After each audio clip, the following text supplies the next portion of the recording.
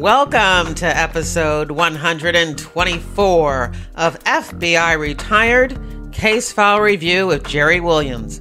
I'm a retired agent writing crime fiction inspired by true crime FBI cases. Today we get to speak to retired agent Vince McNally, who served in the FBI for more than 31 years. He was initially hired as a support employee, and during his agent career, he conducted and led investigations in general criminal violations, espionage, terrorism, white-collar crime, organized crime, and drug violations. In this episode, Vince McNally reviews the case of a mysterious airplane cargo theft of $1 million worth of negotiable securities, stolen from an American Airlines flight traveling between New York and Los Angeles. Later in his career, Vince McNally became an instructor in crisis hostage negotiations and a program manager for the FBI's critical incident stress management teams at the FBI Academy. Vince retired after serving as unit chief of the Employee Assistance Unit at FBI headquarters. Currently, Vince McNally serves on the board of scientific and professional advisors of the American Academy of Experts in Traumatic Stress. He is a compassion fatigue specialist, board certified in acute traumatic stress management, and board certified in emergency crisis response. He is also a certified employee assistant professional. Vince and I continue our conversation from episode 36 about the stress and trauma experienced by first responders that sometimes results in a higher incidence of suicide. Vince shares with us his 10-point program for reducing suicide for first responders. Vince can be contacted via his LinkedIn profile, where he regularly posts articles on critical incidents, trauma, stress, and first responder suicide. Vince shares some alarming statistics about suicide among first responders, including the fact that there are more deaths by suicide in law enforcement than there are line-of-duty deaths. Isn't that shocking? So I hope you stick around for the second half of the interview when Vince talks to us about what we can do to reach out to others who are in despair.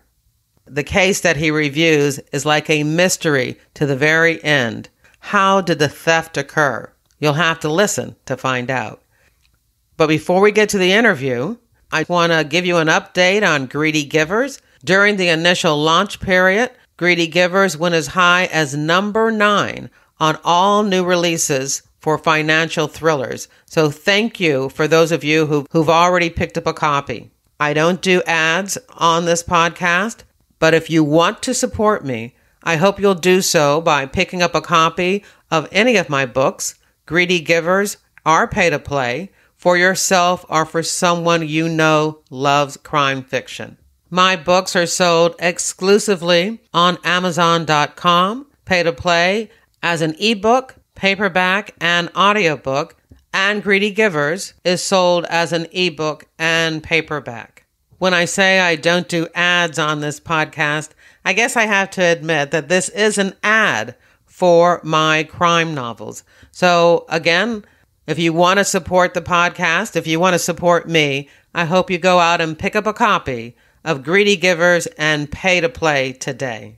To celebrate the launch of my book and the birth of my first grandchild, Carter, I am having a It's a Boy, It's a Book giveaway of some very cool FBI swag, including a signed copy of my FBI crime novel, a FBI silhouette target unisex apron, a FBI onesie size 12 months for your future FBI agent, FBI challenge coin, FBI lapel pins, and FBI retired case file review, sticker, button, and podcast cards.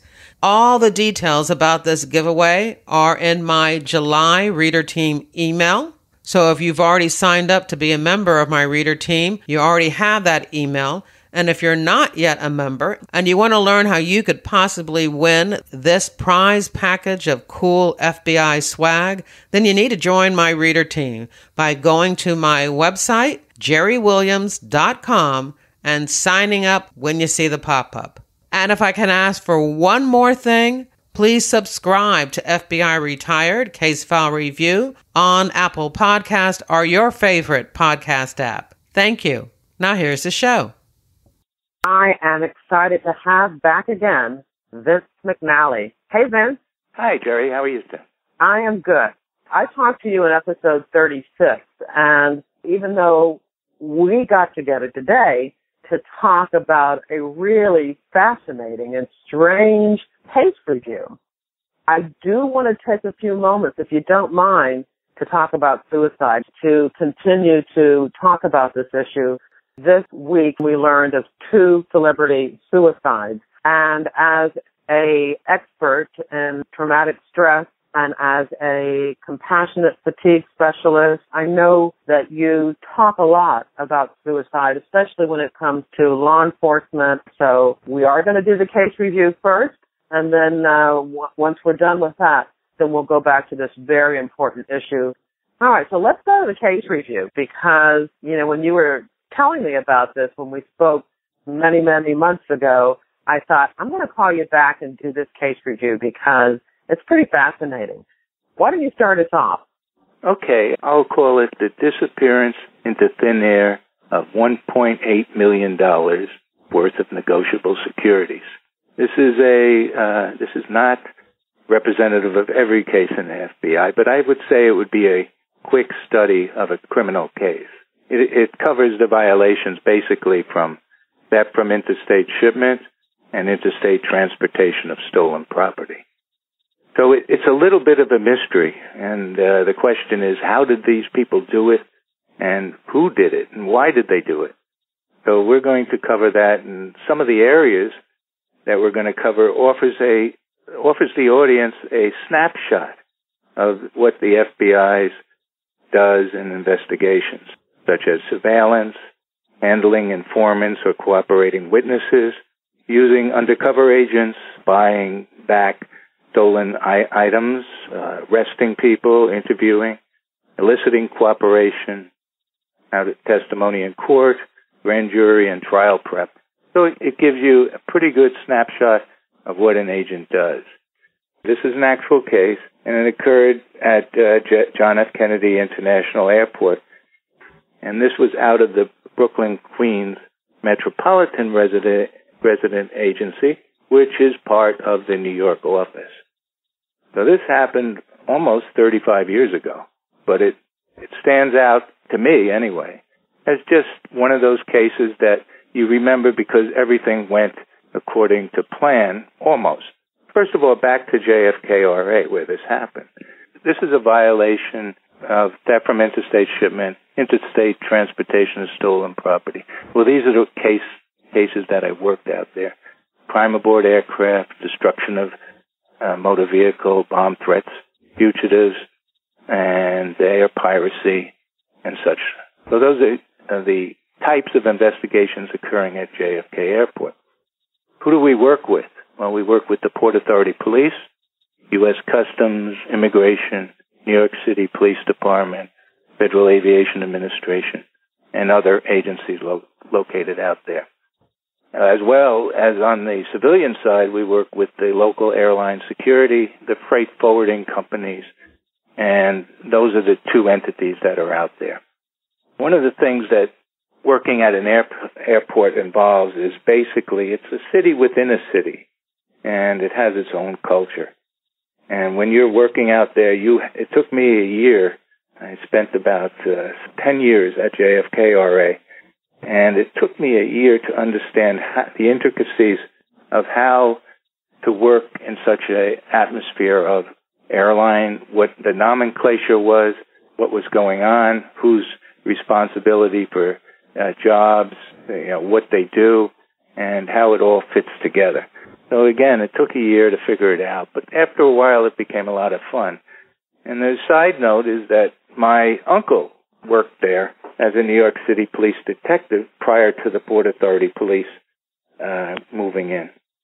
So he actually introduced me to the airport when I was in high school, and took me on a tour of the airport when he was the detective out there. And in my previous podcast, I mentioned the fact that he's the one who pretty much put the bug in me to become an FBI agent. So we're at JFKRA, and about, I received a call one morning when I came in, and the call was from the security director of American Airlines at JFK Airport. And he said, hey, we have a armored car bag missing from the aircraft. And I'm listening to him, and I said, well, what exactly happened here? Well, he said an armored car came out from Purelator, and it went to the aircraft on plane side, which means it's on the tarmac, and they bring the bag to the plane. It's loaded on in the hatch there, in the belly of the aircraft, and the Purelator armored car waits until the door is closed and latched before they even leave the tarmac and go back out of the airport area. And the plane took off. It was American Airlines Flight 1 from JFK to Los Angeles, and it had this $1.8 million of negotiable securities in that bag. So as the plane lands in L.A., it was determined that the bag was ripped open and the securities were missing. So as an FBI agent, I'm going, well, then the point of theft, I'm thinking in my mind, must be Los Angeles, because it was handled well here. It was observed all the way through being put on the aircraft and the hatch being closed. So I couldn't figure that out. But at the first point, I said, okay, what I need to do is we need to talk to all the employees of Purelator and all the people working the ramp side for American Airlines and anyone else. So I interviewed all these people, and I wasn't coming up with anything positive. And we were even going to do polygraph lie detector test on these individuals. So another thing I did is I entered all these securities, they had numbers on them, into a National Crime Information Center, which is NCIC, which any law enforcement agency can look at or check if they find some securities and see if they're stolen. So we waited. We interviewed, like I said, we interviewed the employee from American Airlines and the Purelator employees. We did the polygraphs, and nothing was coming up. So later, maybe a couple of days later, I received a call from the Brooklyn, Queens resident agency saying that they had a hit on NCIC, National Crime Information Center, that one of the securities had ended up in Merrill Lynch in New York City.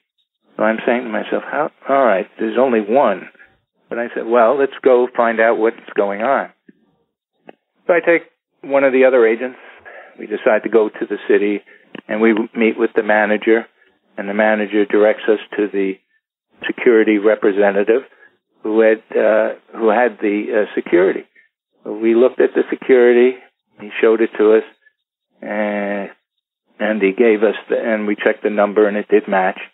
And I advised him that this was part of the stolen securities from American Airlines. And he starts telling us basically, well, I don't know. There's a guy called. I really don't know this guy. I don't know much about it. And I advised him, well, maybe you can be the one that we arrest for all these securities. And he looked at me and he said, well, I remember pretty much the individual. He came in, and I have his phone number here. And I said, well, that's great. What I'd like you to do is get in contact with this individual and have him come to your office and see if he has any more securities, to have him bring them in. He said, okay. So we set up a meeting, hopefully we set up the idea of having a meeting. And I think it was the second day later, 2 days later, the representative calls us and said, okay, the individual is going to be coming in, and he wants to sell some more securities to him. So I said, great. All right. What we'll do is we'll be there when you meet him. When is he coming in? He said, okay, he'll be in at 10 o'clock on such and such a day. I said, great. We'll be there. So myself and another agent, again, proceeded into Merrill Lynch in New York City. We wait, and the individual does come in, and we immediately take him into a private room and we interview him. Now, he tells us, first of all, that he bought one of these securities on 125th Street in Harlem from an individual that he doesn't know. And we looked at him and he said, you got to be kidding. I live in New York City, and that's the best story I've ever heard, but that's not going to cut it. So I told him, okay, you're going to take the rap for this because you're holding stolen property. And he goes, oh. And he says, okay, I'll help you. And I said, okay, what is the story here? And he says, okay, I agree to cooperate. And he tells us of a scenario that these three individuals who are brothers had met him, and that they wanted him to, sell these securities. Let me stop you for a minute because I want to make sure that we have a good understanding of how normally securities would be sold. I'm pretty sure they're not sold out on the street corner like a drug deal. But correct. What would be the procedures for selling securities? I mean, who wants to sell them and who wants to buy them? Well, first of all, they're numbered and they're equal to cash almost, but you'd have to go to a broker to buy them. You can't just buy them on the supermarket as a lottery ticket or something like that. You have to go to a broker to to buy them. And they're stock, they're like stock and they're worth money, but you cannot just buy them on the street corner. So, and this guy was telling us that he picked them up, first of all, 125th Street in Harlem is a major place where people is like talking about Grand Central Station and buying them there. So we're just going, wait a minute, this guy isn't telling us the right story. He needs to cooperate and get on board here. So he did. So we proceeded along, and we decided that you need to set up, first of all, he told us that he only had this one, but he has the three brothers or four brothers, whoever he said, they have all of them. They have a bunch of them, and they want to unload them. And we said, okay, here's the scenario we're going to set up. You're going to go back. We're talking to this. We're calling him a cooperating witness or subject.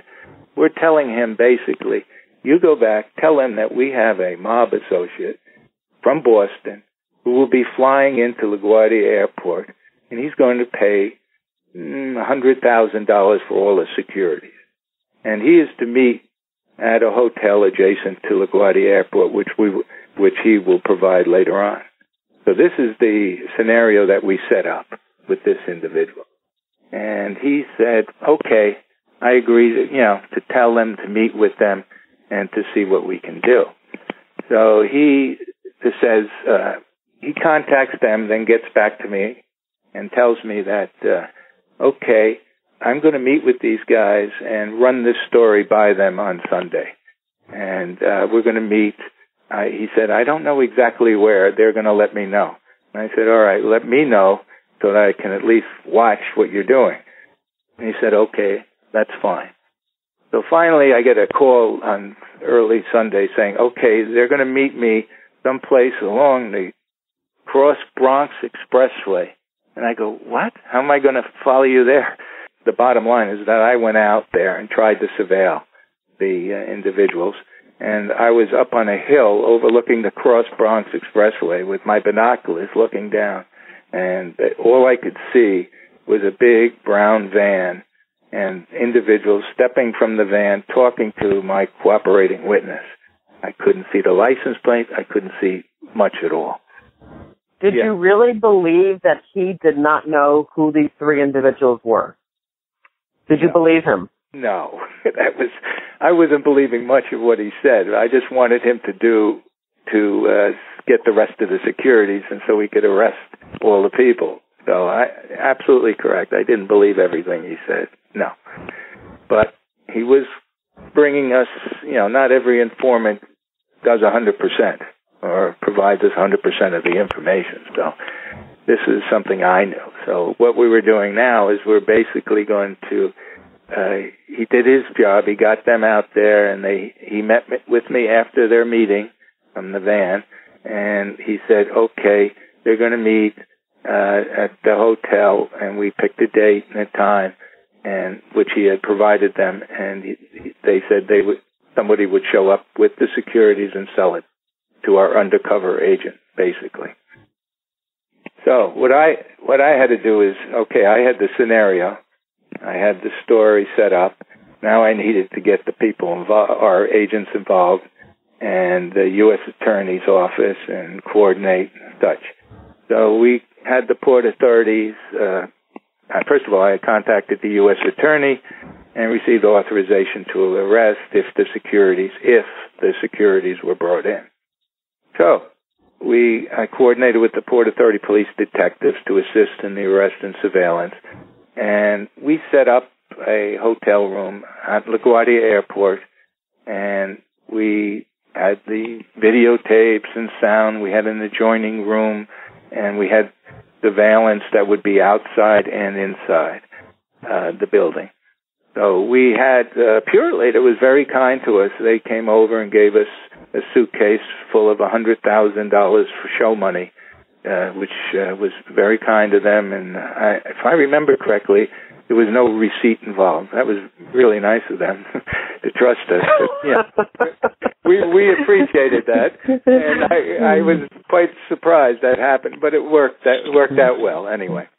The plan was the cooperating witness would show up and bring one of the subjects, one of the accomplices there, or whatever, up to our hotel room, where I would have one of our agents who would be from the mob, basically. He said he's from the mafia. So he said he was from Boston, and we had a good time, preparing for this. So he was able to fit the role very well. So what we did, okay, we're up to showtime now. So here we are out there. We're in position outside. We have the Port Authority police, the FBI, and we're on the hotel is on the fringe of LaGuardia Airport. So you have air traffic control, planes flying in very low and such. So in the staircase, I was walking around trying to figure out where I was going to be because I had everyone set up. And I happened to look out one of the windows in the staircase, and I recognized the tan van. There it was. And there were the four individuals, plus the CW next to the van. And I said, well, this is pretty good. We got everybody, showing up. And I said, this is great. So I radioed our units out there, and I said who the targets are and where they're located and to keep an eye on it. So now we have the CW in the room, going up to the room with one of the subjects, and they go into the hotel room. And the undercover agent is sitting there, and he shows some of the money, shows the money to them, and they go down and bring up the securities. And our plan was basically, is very simple. As soon as we get the securities, if there's anybody else outside, which there were in this case, that we would have effect an arrest of these individuals. So that's exactly what happened. The individual came up to the room with we learned out later, all the securities, and he was arrested. Now, we have the people outside, the four people outside, so we have to figure out how to get them. So they're still waiting for the CW and their associate to come back with the money. So at that point, we had the CW and the one subject arrested, so we had the rest of them outside. The next point is how do we arrest them? So here we are, we have them surrounded now. Now we're just talking to them. This is one of these stories. We're yelling out, you're under arrest, but at that point, a DC-10 flies right over our head, so they can't even hear anything we're saying. So these things Oh, that's terrible. I know. So they happened. It didn't mess it up completely because we started over and yelled at them. And after 3 times, they heard us, and they surrendered without incident. So now we have 4 individuals plus the CW. We arrest him, obviously, so that the others wouldn't figure out who he was in relationship to helping us. And we have John Anderson. He's age 55. We have Palmer Anderson, 46. Robert Anderson, 41. And a Warren Thomas, age 40. And the CW. So we arrested all of these individuals, transported them to the Brooklyn, Queens office, residence agency, and we started fingerprinting, photographing, and processing them. So I looked around and I said, who should we interview first? And I felt that this Warren Thomas, he was not a brother like the other 3 were. So I said, I think I'm going to interview him. Now, at this point, we did not know exactly how they did this. We had the subjects, but how could they get the money from the aircraft? And exactly how did they do this? Because so far we knew that one of the guys, John Anderson, was an American Airlines baggage handler. And we recovered all the evidence. We had to show money back. We did not have that. We had 3 brothers plus Thomas plus the CW. So I thought we had everybody. The one that worked for American Airlines, did he work for American Airlines in New York or in Los Angeles? He worked at JFK. That's interesting. Yeah. And I have another question, too. Yeah. When the plane arrives in Los Angeles, is there another armored car there to get that bag of securities off the plane? Yes, and they're the ones who observed the ripped open bag when it came off the plane. So all right. So the mystery is when and how. How did this disappear between JFK Airport and Los Angeles, and how did they get the securities off the plane? That's the big point. Little side note, my wife, who was a former flight attendant, she figured it out right away. So we're back to the Brooklyn, Queens office. We have the 3 brothers and the CW, who we released him, and this guy named Warren Thomas, who just was not a relative of these people. So I said, okay, let me try to talk to Thomas and see if I can elicit his cooperation. So they're sitting down, and I'm sitting with Thomas and another agent, and he's kind of hedging here and I don't know, and I don't want to help. And I said, well, here's what may happen. The other brothers, one of them may talk, and then you would end up on the short end of the stick, and you would end up in jail for a long time. But if you cooperate with us, I can bring that to the attention of the United States Attorney, and that may help you. And he looked at me and he said, well, and I said, by the way, you're in a position now where the train comes into the station. Either you get on the train or it passes you by and somebody else takes the ride. And he looked at me. And at that point he said, okay, I'll cooperate. And I said, okay, now you need to tell me, you cannot lie. You got to tell me the exact truth. Because if you're lying, then I cannot say that you're cooperating with us and any deal that comes up won't work. And he said, okay, I'll tell you exactly how it happened. And he sat with me, and I'm sitting there looking at him, and he's saying, well, a couple of months ago, I was in South Carolina, and these 3 Anderson brothers were there, and they came up to me, and they told me they'd like me to help them steal $1.3 million of cash. Now, cash. I said, cash? What do you mean cash? He said, they thought that the armored car bag had cash in it. And I said, oh, okay, I got you now. Okay. So they convinced him he was very small. And I said, well, what does that have to do with it? You're a small individual, but what is that? And this is where we get the information now. He said, well, you're small enough to fit into a trunk.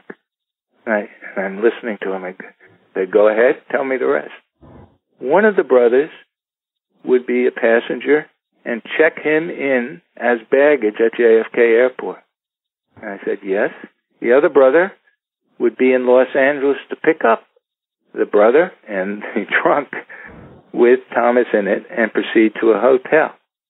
And the other brother, who is the baggage handler at JFK for American, would make sure the trunk was in an unobstructed position so that he could get out of the trunk and have access to the Purolator bag. And all along, I mention this again, they thought it would be cash, not negotiable securities. So here we are now, and I'm listening to this story, and I go, wow, this is really interesting. So now we know how they did it, and we have the subjects in custody. And well, let me ask a question, yes. Because you hear all about people who stow away on a plane and the baggage or the wheel, and they end up dying because it was cold or the air pressure was too low or they didn't have oxygen. Did this guy know for sure that if he stowed away in a trunk in the hold of an airplane, that he wasn't going to end up dead? How did he know that? Okay, great question. That was told to him by his brother, one of the brothers who worked for American Airlines, the baggage handler. This particular aircraft, they knew, was pressurized because it had animals, in it. They put animals, pets and stuff, and they would transport them back to L.A. So they knew the type of aircraft being used and the fact that it was pressurized. Was it cold up there? Yes, it was. But inside the trunk, he had some clothes to keep him warm. And he was unobstructed as far as there was no baggage on top of him where the trunk was, and it was located next to the Purolator bag. He had to trust the Anderson brothers to be telling him the truth, but he was able to do it. And he said that when he sliced open the Purolator armored bag with the knife that he had, he was shocked because he thought, it was cash. And when he found out it was securities, he was not very happy, because he knew that they had to be sold and such to get any cash from them.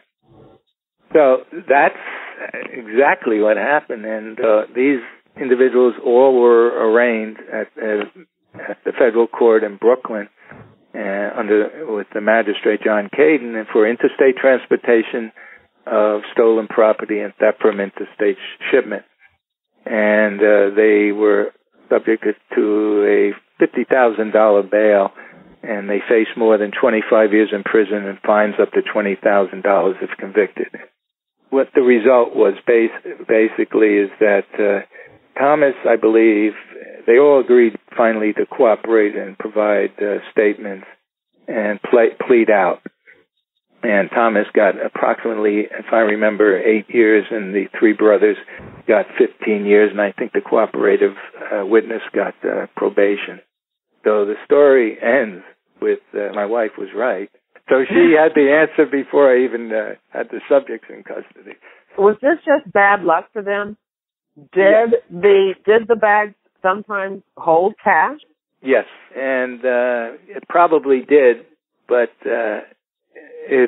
I never asked that question to Purolator, but it was our benefit that they were numerically marked, so that we could enter them in NCIC and be able to catch them. Otherwise, that one break we had with that one security led us to everything. So it worked out well. And if it had been cash, I guess you would, to this day, not know what happened. Yeah, since they passed the polygraph, all the people, we had no, substantive information to go on, no leads. But one lead led us to everything, basically. The one security being recovered, and then following through on that. And this was not a terribly long case to work, but things just fell in place real well as far as I was concerned. And we were, again, luck does play a role here, but also you persevere and try to get the job done the best you can and come up with some good scenarios that worked in this particular case. I don't want you to push it all to luck because, you did a fantastic job of investigating this to the point that you received an incentive award, an award from Director Webster, who was the director at the time. He commended you for your actions regarding the theft from interstate shipment case, just really gave you a great pat on the back for your ability to be able to apprehend the offenders and recover the securities in this case. So, it wasn't just luck. You really put together the pieces in a mystery puzzle that could have gone unsolved. And for me, it was a little bit of a defining moment when everything worked out and you say, well, this is why I want to be an FBI agent, when everything just happens to work and things turn out great.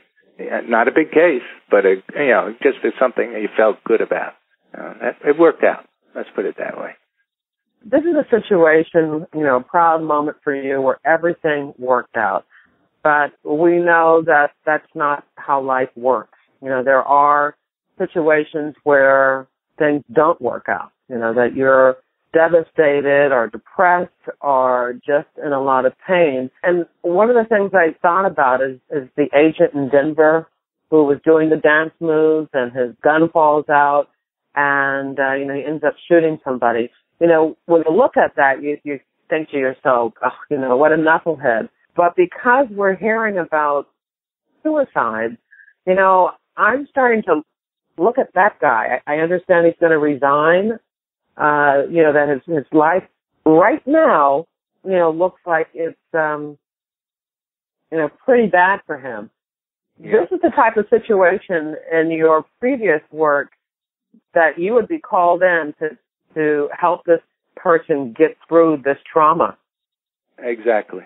And I'd done that where somebody was going to be fired. As soon as I knew that, I would sit down with the employee and sit and talk to them and make sure that I'm there for them, that they know that, and that we can, it's not the end of the world. I don't say that, but there's the rest of his life, and you can go ahead, move ahead, and, try to be supportive to the individual and offer him a resource so that they don't go down the wrong road.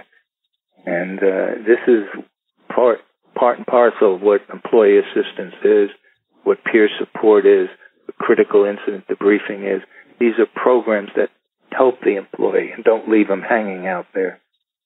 And I had mentioned when I was reading your bio of, all the work that you've done in this area. But I still think that it's kind of hard for people to understand. And again, we talked about the celebrity suicides that occurred. And, you're looking at these people and you're saying, what great lives they appear to have. They're rich, they're famous, they're traveling. Everybody is admiring the things that they have, the things that they do. But it's kind of hard for us to understand why that's not enough, why they take their lives. So I would love to use this opportunity for you to kind of help us understand that. I would be happy to. First of all, I'd like to discuss where we are today statistically and then go into some reasoning behind suicide and what we can do. Because right now, the latest statistics basically from 2017 show that there's 103 firefighters and 140 police officers committed suicide, which is higher than the line of duty death. What's causing this is because the first responders have been through PTSD, post-traumatic stress disorder, and depression 5 times more than the civilian population. So that's part of the issue. And by the way, and this is my opinion and others too, this is grossly unreported, some of the suicides. They just say natural causes. People hide it. It's probably a lot more than what that is. Right now, there are 46 officers who died being fatally shot in 2017, and that's nearly 67% less than the number of suicides. So as we can see, suicide is a major, major problem. It's not widely covered by the press because, the secrecy around death and in police officers, and they'll cover the line of duty deaths of an officer being shot, but the suicide is not being mentioned by police departments, obviously because of the stigma that is still out there. And what I've learned also, which I did not know, but I found out today based upon a study, less than 5% of departments, emergency services departments, police, fire, rescue, have suicide prevention programs. I was quite shocked about that. Less than 5%? Yes, and that was published April 11th concerning a study by the Ruderman Family Foundation concerning basically police and such, PTSD and such. So what was said was less than 5% have suicide prevention programs, something first responders are ashamed to talk about and address, which is having deadly results, quote unquote. And I agree with that. I was, shocked myself because where I live in Florida, I found out that there was an assistant chief of the fire department who committed suicide. And then I was trying to read the article in the paper, and I saw that the fire department had no program. Well, thankfully today they do have a program. I sent them home. First of all, I contacted the newspaper, and I said, who is the highest ranking person to talk to institute a program like this? The newspaper guy got back to me and said, it's the commissioner. And I said, can I have his number, the one who you think is the best person to talk to? And I got the commissioner's number, talked to them, and I said, I'd like to sit down with you and present a program for you to present to the fire department. Well, after back and forth and meeting him and such, there is a program today. So, wow, fantastic. And not only that, I'm going over my daughter's house on the other side of Florida, and I meet a lieutenant, fire department there. And he said he lost one of his high-ranking officials to suicide. I'm looking at him. I said, well, do you have a program? And he said, no, we don't have anything. I said, well, you need a program. I'm going to provide you with what was done on the other side with their permission, which I did. And hopefully I'll check with them when the next time I go there, if he put that into effect. So this 5%, I'm beginning to believe it now. Less than 5% have programs. That's still amazing, especially when they know the numbers. I mean, obviously the numbers, the difference between line of duty deaths and deaths by suicide, is so whack, that you would think that they would see the importance of having a program there for people, because that's just the number of people who commit suicide. It still doesn't talk about the number of people who are going through depression, and we've got to think about how those people may react during an arrest or during some type of situation. So when you talk about some of the incidents that happen where people are not happy about the police response and the police action, how many of those people are having mental or emotional problems that cause them to react the way they react? 100%. That's just my answer. Let's look at one thing here. And this is something when I was working with the FBI, it cost, then it cost $100,000 to get an agent through the background check, the academy, and the first year probation to get them up to snuff so that they become a good agent.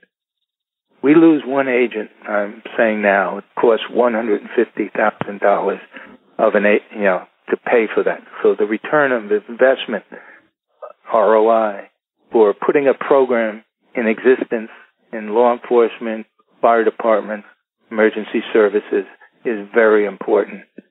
You lose one person, you lose all that experience. We talk about the stigmas. We need to step up And all emergency services need to step up and get programs in existence. Something where you would basically, I used my 10-point program as the key because this is something I developed in the FBI. And there's 10 things that you need to do. And this will work. And it did work. One is that the chief or the head of the fire department or the head of emergency services must take the pivotal dynamic role in supporting a program. And they need to develop the program by sending a personal one-page letter to each employee, the port and police officer, residents, sending it to the residents, describing suicide causes and who to contact in their employee assistance program or whatever program is set up.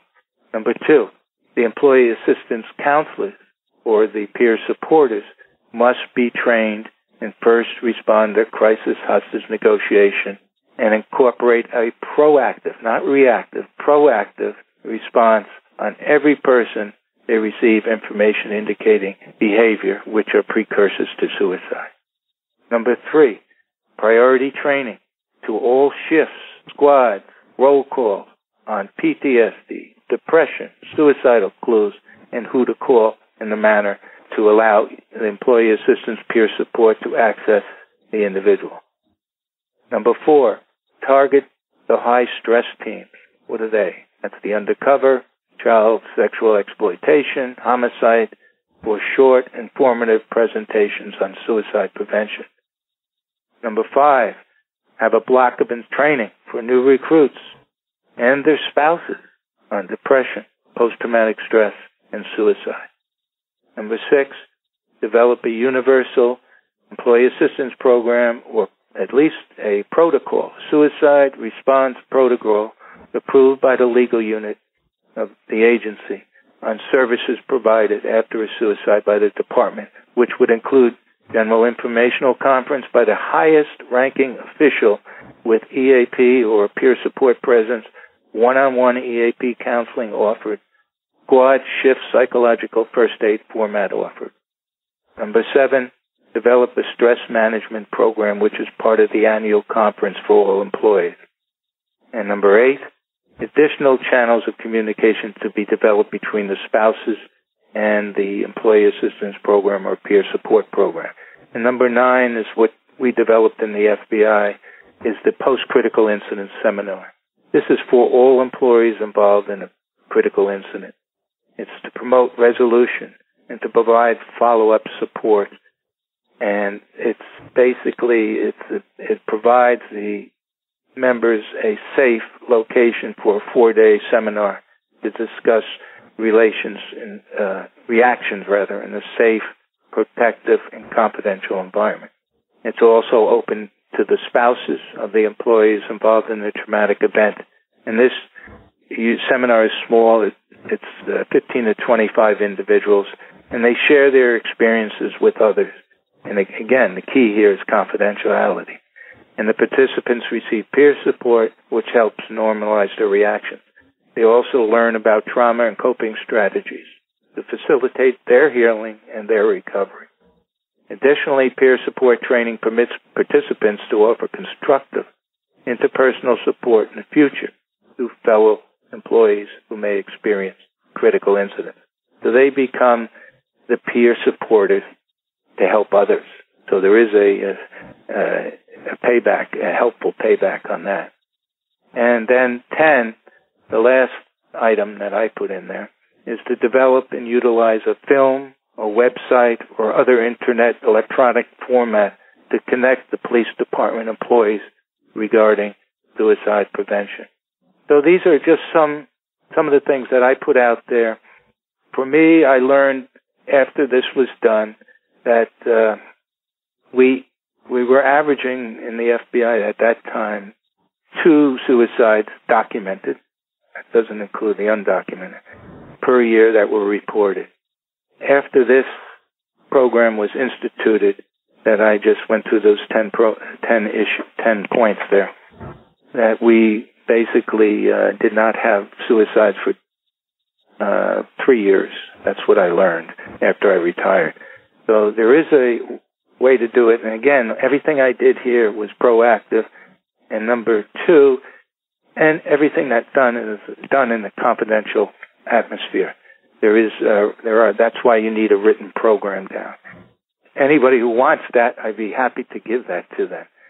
I was just gonna ask you that, because there are a number of law enforcement officers and heads of law enforcement agencies that I know are regular listeners to FBI Retired Case File Review. So should they reach out to you through LinkedIn? Yes, that's fine. My email is, vincent.j.mcnally@gmail.com, or through LinkedIn, which will give you some of the articles that I've talked about or that I've alluded to. It's important that they reach out and get a program going. The best thing like what I'm doing now, is set up a teleconference with the team, the players, the leaders of the organization, because I say that they have to be the leaders. If they aren't the people making the decision, and the program is doomed to failure. It has to be the leaders of the program, the chief, the fire department chief, or the commissioners. And at that point, he has to be an active participant in that he has to show up at conferences and support the program. Because if the other people get a whiff of the fact that this is just some other program, it's doomed to failure. It has to be supported by the highest level. It works if you do that. So let me ask you a question, or let me make a comment first. And I had mentioned this to you before we started recording, that I, for the first time, really got an aha moment when it came to suicide, because I was reading just last night a blog post by author Lauren Davis. And she was explaining what suicide was like, because you're thinking, you just can't understand how bad it could be that they would commit suicide. And she gave an example that just opened my eyes. She was talking about 9/11, how you have these people in this tower that is burning, and they jump out the window because they know they're going to die. They feel they're going to die, and they made this choice. Do I die by being burned to death in the tower, or do I jump out the window? And the jumping out the window is their way of taking action to make the pain go away. How do you feel about that explanation? It's a very good explanation, because my understanding, and having dealt with active suicidal individuals, is that they are stuck in that moment where they figure that the only relief they can get in the moment is to kill themselves, to stop that what they feel is an unbearable pain. And how does counseling, how does that help in those moments? Okay, you have to, it's difficult, but we're trying to prevent that one moment where the person becomes actively suicidal to happen. And that's through the counseling, through the understanding of depression or post-traumatic stress and what it does to you. The more understanding you have of that, and the more support you have from the counselors or peer support, that may be enough to stop it. And I've had cases where I intervene and stopped it right then. When I get a call and somebody says, the person was in the office, I came back from vacation, and the person says, the supervisor says, the person hasn't shown up for work for 3 days. And I said, what? And I immediately jumped in, called the person. I said, I'll be right over. I didn't give the person a chance. I went right over. And the person admitted that they had thoughts of driving a vehicle into a tunnel and hitting the wall. And I'm listening, and I'm going, okay, what we need to do is help you here and convince the person to to commit themselves and get the treatment they need. I use one analogy. When I was a young man, I was a lifeguard on a beach. Fun job, great job. But you jump, you see somebody drowning, you go get them. You don't wait to think, well, Maybe they're not, maybe they are. Well, this is where we are now. We need to make that jump into the water and save that person. We don't do that. We may lose that person. We have to be proactive and get out there and pay attention to what's going on and help people. Listening, active listening to people. Talk about suicide like you would any other health condition. And really understand that talking about suicide does not cause a person to commit suicide. That's one of the basic premises in hostage negotiation and when we talk about suicide intervention. Know that when you bring up that subject, it is not going to cause somebody to commit suicide. And also realize that anyone around you can be suicidal. So you have to be open to the understanding that it could happen at any time. And listen when somebody is, you're talking to during a discussion. And ask direct questions. Please don't say, hey, you're not feeling well today, are you? No, you just say, what's going on? Open-ended question. What are you doing? You don't look good. What's going on? And check your bias at the door. We're at the point where we're listening to the individual, asking them, are you suicidal? Are you trying to kill yourself? We need to ask those direct questions. And I remember another EAP person calling me from another office at headquarters and saying, this person went out and stated that they were going to go home and drink themselves to death. And I said, okay, and what have we done about that? Well, I can't do anything because I need a search warrant. I said, you don't need a search warrant. You go out to that house, knock on the door, and talk to that person right now. He said, well, what authority do I have? And I said, you don't need authority, but you have mine if you need it. Just go do it.